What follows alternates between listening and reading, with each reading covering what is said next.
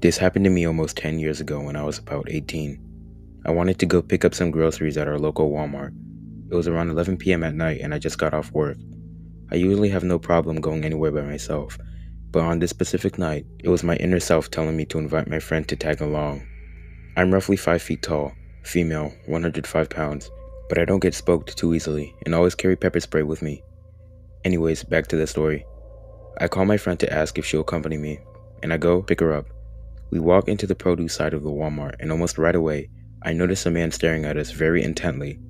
He was around 5'5", kind of heavy, had a Hawaiian shirt on, and looked kind of Hawaiian. So we're over by the fresh produce and I'm keeping an eye on him as he pretends to be looking at bread, but clearly keeps putting things back.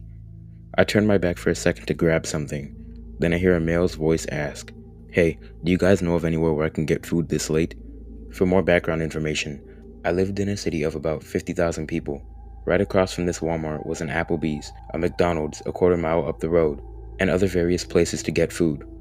Plus, we were in the middle of a Walmart, so I don't beat around the bush and flatly tell him about a couple restaurants around where we were. He then asks, "Well, what's fun to do around here?" It's late at night, so nothing really to do except maybe go to Applebee's or a local bar. I tell him Applebee's is open and we have bars downtown, but that's all I am aware of. He proceeds to ask what we were doing when we leave, and I tell him we have to leave now. He apologizes and he says he didn't mean to be creepy. So we walk away and we were looking for the frozen aisle, when I spot him on the opposite side walking by. I told my friend I had a bad feeling about him since we walked in and wanted to test out if he was following us.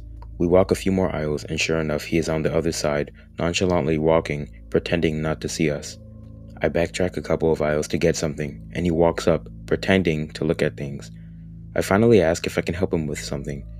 I think I threw him off guard by being so direct, because he stuttered and asked what aisle the milk was. I tell him and we leave to check out. Well, wouldn't you know, he's in the checkout right next to us with a pack of gum. No milk or whatever else. He finishes first and watches us as he leaves the store. Me thinking he's gone by now tells my friend to just run into the car. So we run out to the car, looking around to make sure we don't see him. Here's the worst part. As I'm leaving the parking lot, we spot him sitting on the trunk of his car, watching people leave Walmart. I drive by to get his license plate number. He sees us and rushes into his car.